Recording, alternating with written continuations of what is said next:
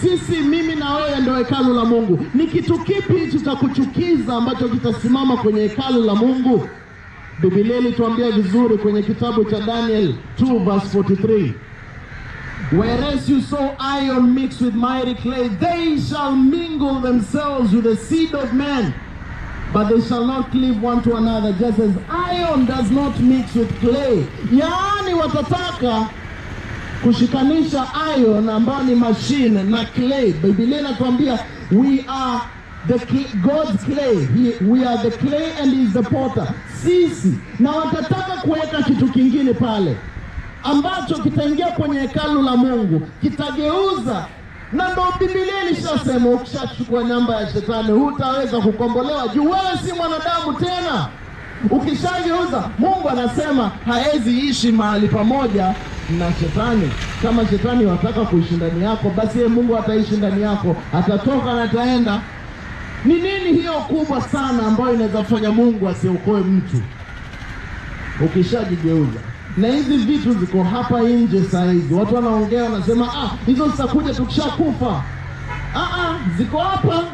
Ziko hapa, na kama una Roho Mtakatifu unajua zipo. Angalia vizuri, watu walikueleza wakakueleza, wewe ukajifanya mjanja. Wewe ni expert sana, kweli umesoma, kuna degree masters. Lakini hivyo ndio watu walikuwa wanaambia Noah siku za Noah. Walikuwa wanaambia Noah, unajua mimi niko na degree 7. Ukiniambia mvua itanyesha nyingi sana ijaze dunia nzima, hebu nipigie hiyo calculation.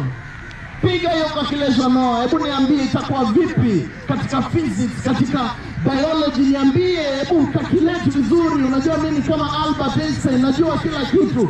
Noah anawaambia mipango ya Mungu si mipango ya mwanadamu. Watu hawakutaka kusikia. Wanajaribu kupatia philosophy zote Noah, wanamwambia Noah haiwezi kuwa. Calculate hii na hii na hii na hii. Ikikuwa itakuwaje? Unajua the law of what, the law of what. Hizo vitu zote wanaongea, zile wanafunzana kwenye hizi mashule bandia. Wakaelezea Noah. Lakini mvua ilipoanguka, kila mtu alikubali kuwa Mungu alikuwa ameongea. Ndugu zangu, dada zangu, kama bado unaisikia sauti ya Mungu, usikaze roho yako.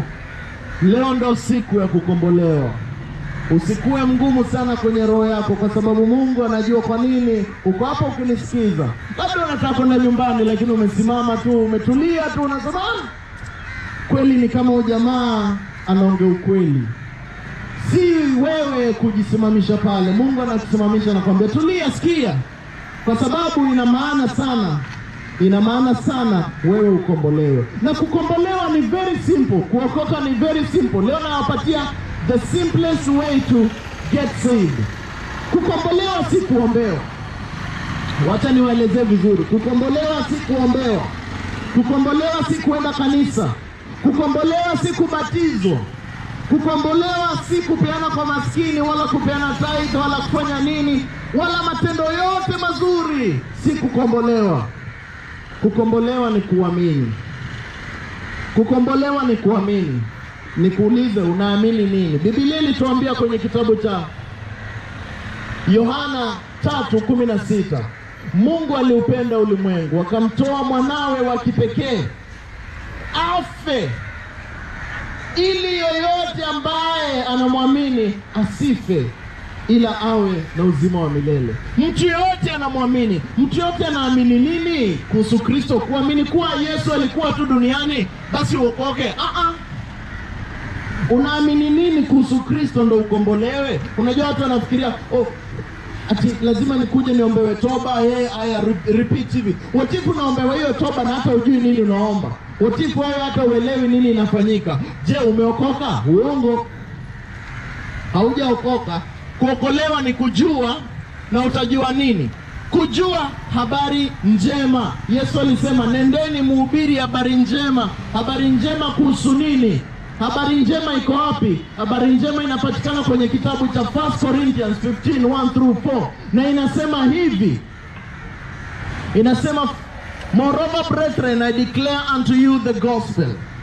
Habari njema. Na wapatia habari njema, which I preached unto you, which you received, and where you stand. and by which also you are saved, if you keep in memory what I preached unto you, unless you believed in vain. For I delivered unto you first that which I also received, how that Christ died for our sins, he was buried and rose again the third day according to the scriptures. Hiyo ndo habari njema. Jinsi, how that Christ died. Yani habari njema ni kujua jinsi Yesu alikufa, akazikwa na akafufuka kwa sababu ya dhambi zetu. Hiyo ndo habari njema. Jinsi gani Yesu alikufa. Hiyo ndo muhimu yote. Hiyo ndo muhimu wote. Hiyo ndo kitu ambayo unafaa ujue. Jinsi gani Yesu alikufa. Na sasa jiulize, kama tumeambiwa habari njema ni kujua jinsi Yesu alikufa kwa dhambi zetu, jiulize, Yesu alikufa jinsi gani? Yesu alikufa kwa kumwaga damu yake kwa msalaba. Alimwaga damu yake yote. Niwaulize tu swali moja. Yesu angekufa kwa kuzama kwenye maji, kungekuwa na kukombolewa kweli? Hata. Yesu angenyongwa, kungekuwa kukombolewa? Hata. Yesu angekuwa electrocuted, kungekuwa na msamaha wa dhambi? Hata. Kwa nini? Kwa sababu Biblia imetuambia kwenye kitabu cha Hebrews 9:22, without shedding of blood there is no forgiveness of sins. Bila kumwagika kwa damu hakuna ukombozi. Kwa hivyo Yesu ilibidi amwage damu yake. Sasa swali inakuja, je, kwani hii damu iko na nini? Damu ni nini iko ndani ya damu ambayo lazima imwagike ndio kukuwe na msamaha wa dhambi? Ni nini haswa? Tunapata answer yetu kwenye kitabu cha Leviticus 17 verse 11. Biblia inatuambia the life of the flesh is in the blood. Yaani maisha, uhai wa mwanadamu uko kwenye damu. And I've given you the blood upon the altar to make an atonement for your souls. For it is the blood that atones for the soul. Yaani uhai wa mwanadamu uko kwenye damu. Na mimi nimeshawapa damu kwenye madhabahu ili nyinyi muweze kukombolewa. Damu ndio inakomboa. Hivyo inamaanisha uhai uko kwenye damu. Sasa Yesu alipokuwa pale kwenye msalaba ya mwaga damu yake, hivyo alikuwa anamwaga uhai wake. Anamwaga uhai wake unaenda chini. Na alikuwa anamwaga uhai wake uende wapi? Uende kwako. Yaani ni kama alikuwa anafanya blood transfusion, anakuingiza damu yake kwenye mwili, na wewe unamuingiza upande huu damu yako chafu ambayo alienda nayo akakufa pale kwa msalaba. Na kwa sababu yeye alikuwa na Roho Mtakatifu angeweza kujifufua. Na akaenda na hiyo damu yako mbinguni. No wonder Bible inasema I am dead and my life is hidden by God in Christ Jesus. Sijui kama unaelewa hiyo. Yaani Yesu alinipa damu yake ambayo ni uhai wake. Mimi saa hizi nimeokolewa si kwa sababu yangu, kwa sababu aliye hai ndani yangu ni Kristo. Mimi nilikufa 2000 years ago na Kristo pale, na uhai wangu Yesu akafufuka nao akaenda nao mbinguni. Na no wonder Bible inasema I am dead and my life is hidden by Christ in God. It is no longer I who lives, but Christ lives in me. Sio mimi tena naishi, mimi nilishaenda, lakini Kristo anaishi ndani yangu. Na hiyo ndio inatufanya kuwa tuko na akili mpya, roho mpya. Tunataka kuhubiri tena. Si kama kitambo tulikuwa tunapenda kucheza disco, tulikuwa tunapenda kufanya mambo mabaya. Lakini hivi sasa vile Kristo aliingia ndani yetu, tukageuka, tukakuwa mtu tofauti. Na ndio Biblia inatuambia, ukishasikia haya maneno, Yesu jinsi alikufa akamwaga damu yake, sasa imani yako unaiweka kwenye damu ambayo Yesu alimwaga. Biblia inatuambia kwenye kitabu cha Ephesians 1:7,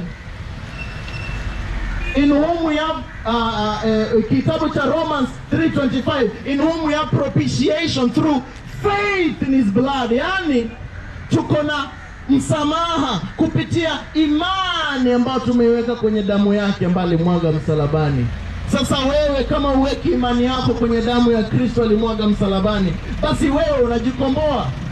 Na nikwambie huwezi poteza wokovu wako. Watu wanasema wewe ni backslide. Uongo huo. Huwezi backslide kwa sababu salvation is knowledge. Salvation is not a prayer. It's knowledge. You have to come to the knowledge of the truth to be saved. Yani wewe lazima uelewe ukweli ndio uweze kukombolewa. Biblia inatuambia clearly. So sasa Vitu ni vitano tu. Kwanza, ukubali wewe ni mwenye dhambi. Kama ukubali wewe ni mwenye dhambi, basi wewe ni mrongo. Hata kudanganya tu peke yake unaenda motoni. So wewe ukubali wewe ni mwenye dhambi. Na jambo la pili, usikie habari njema, kwa sababu Biblia inasema mshahara wa dhambi ni mauti. Kama ufanye dhambi unafaa kwenda kukufa. Lakini kuna kitu cha pili ambacho Mungu amesema kuwa the gift of God is eternal life through Jesus Christ our Lord. So kama the wages of sin is death, unafaa kufa, wewe mwenyewe ni mwenye dhambi. So kuna nini? Substitute ya hiyo ni nini? The gift of God ambao ni through Jesus Christ. Wewe mwenyewe usikie gospel. Ni nini Yesu alifanya? Uielewe hiyo gospel, jinsi Yesu alifanya kukufa, kumwaga damu yake kwa msalaba. Ukishaelewa ndio unaamini sasa. Ukielewa lakini ukose kuamini, basi ina maana. Ni uelewe alafu uamini. Na baada ya kuamini, Biblia inasema out of the abundance of the heart the mouth speaks. Amen. God bless you. Out of the abundance of the heart the mouth speaks. So wewe yale mambo ambayo yako kwenye moyo wako ndio unamwambia Mungu. Unamwambia Mungu, unajua ni vipi? Mimi nishakuelewa kuwa ulimwaga damu yako kwenye msalaba ili mimi nipate uzima wa milele.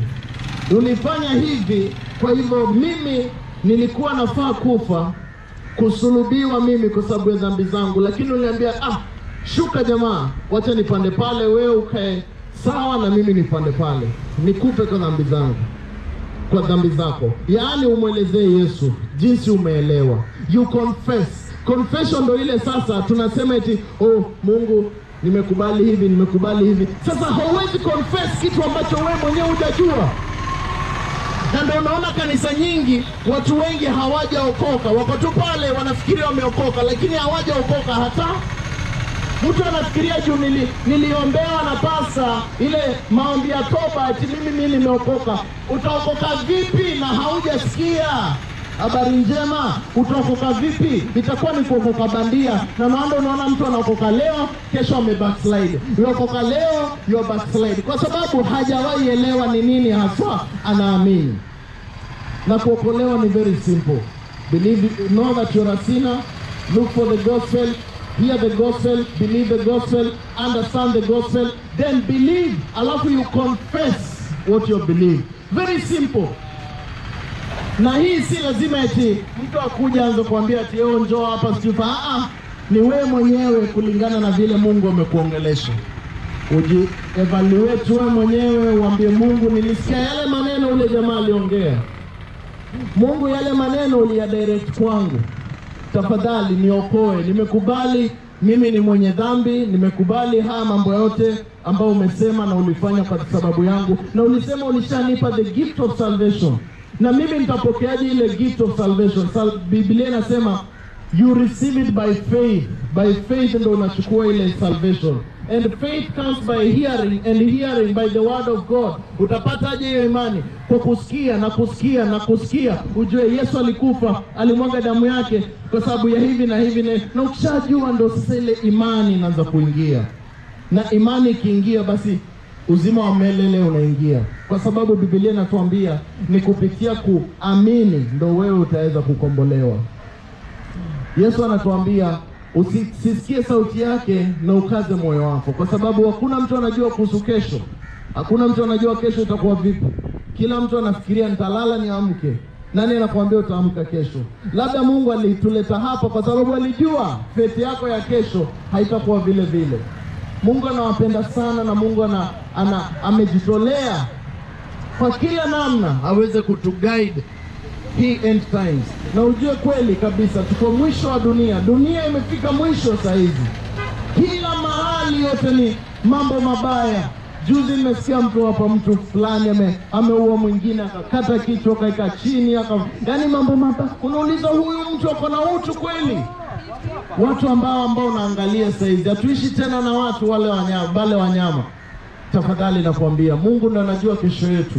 Na ukimwamini utie haya maneno yote nimekuambia kwenye akili yako, uyasikize na uende muongee na Mungu. Mwambie Mungu, nilisikia yale mambo yule jamaa aliongea na ningetaka unifafanulie zaidi. Mimi sikuokolewa eti kwenda kanisa fulani mahali. Niliketi chini nikamwomba Mungu, nikamwambia Mungu, nataka kujua ukweli. Kwa sababu sijui ni pasta yupi wasema ukweli na nani anasema uongo. Kila mtu ni mwongo huku na huku na huku. Nikienda hapa huyu ananiuzia vitambaa, nikienda kwa hapa huyu ananiuzia mafuta, nikienda huyu ananiuzia maji, nikisema yule anasema angusha madhabahu hapa, nishe madhabahu. Wote ni wakora hao. Wanakudanganya, wakora kabisa. Mungu wao ni tumbo zao. Mungu wao ni tumbo zao. Kazi zao ni kudanganyana. Wengine wamejenga makanisa makubwa hadi walihamia kwingine, waenda wakatengeneza hadi airport. Na watu wanawafuata tu. Watu wanawafuata tu. Wako wapi huyo? Ni kama Mungu anaishi kwa hiyo kanisa yake. Wacha nikwambie, Mungu yuko kila mahali. Mungu yuko kila mahali. Wewe zidi kudanganywa, zidi kufunga stock yako yote uende kumpatia huyo pasta. Lakini at the end of the day utaenda kuzimu na hizo vitu zote ulimpa. Mtapatana kule, akichomeka mkono huu na kupanguza mkono huu. Kwa sababu Mungu alituambia vitu vyote vya Mungu ni vya bure, na ukinunua chochote si cha Mungu. Kwa sababu Mungu ambaye alitengeneza mbingu na nchi anataka shilingi zako 2000 azipeleke wapi? Mungu ambaye alituumba sisi, akatupa uzima wa milele, akatujengea kila kitu, akatupa bahari, eti anataka 5000. Mungu anasema ametaka 5000, anataka azipeleke wapi? Watu wanadanganywa sana hii dunia, watu wanadanganywa sana. Na kwa sababu wanadanganywa, kwa sababu hawasomi Biblia. Watu wanataka wakae chini waelezewe tu, waelezewe. Pastor tuambie Mungu asema nini? Usiniambie mambo mabaya. Pastor tu niambie mimi nitakuwa mdosi. Niambie tu pastor mimi nitanunua gari. Niambie pastor hivi. Hiyo ndio Biblia inasema kwenye kitabu cha Timotheo kuwa watu watakuwa wanataka kusikia what their itching ears want to hear. Na ule pastor ambaye anaongea urongo mwingi ndio amejaza kanisa. Ndio amejaza kanisa kabisa. Njoo hapo, huyu pastor ananibariki. Anakubariki vipi? Kwa sababu akwambii wewe ni mwenye dhambi na unaenda kuzimu. Kwa sababu anakuambia njoo, wewe kuja tu vile huko, usijali hata kama unapenda wizi, wewe ni corrupt, wewe ni unalala na bibi za watu, usijali, wewe njoo tu kanisani. Bora nimekusalimia na umetoa sadaka. Uongo, utaenda motoni. Na shetani yako na wahudumu wake ambao wako makanisani, kazi yao ni kudanganya watu. Tafadhali usiwasikize. Soma Biblia. Ukitaka kuelewa salvation, soma kutoka kitabu cha Warumi, Romans, hadi Philemon.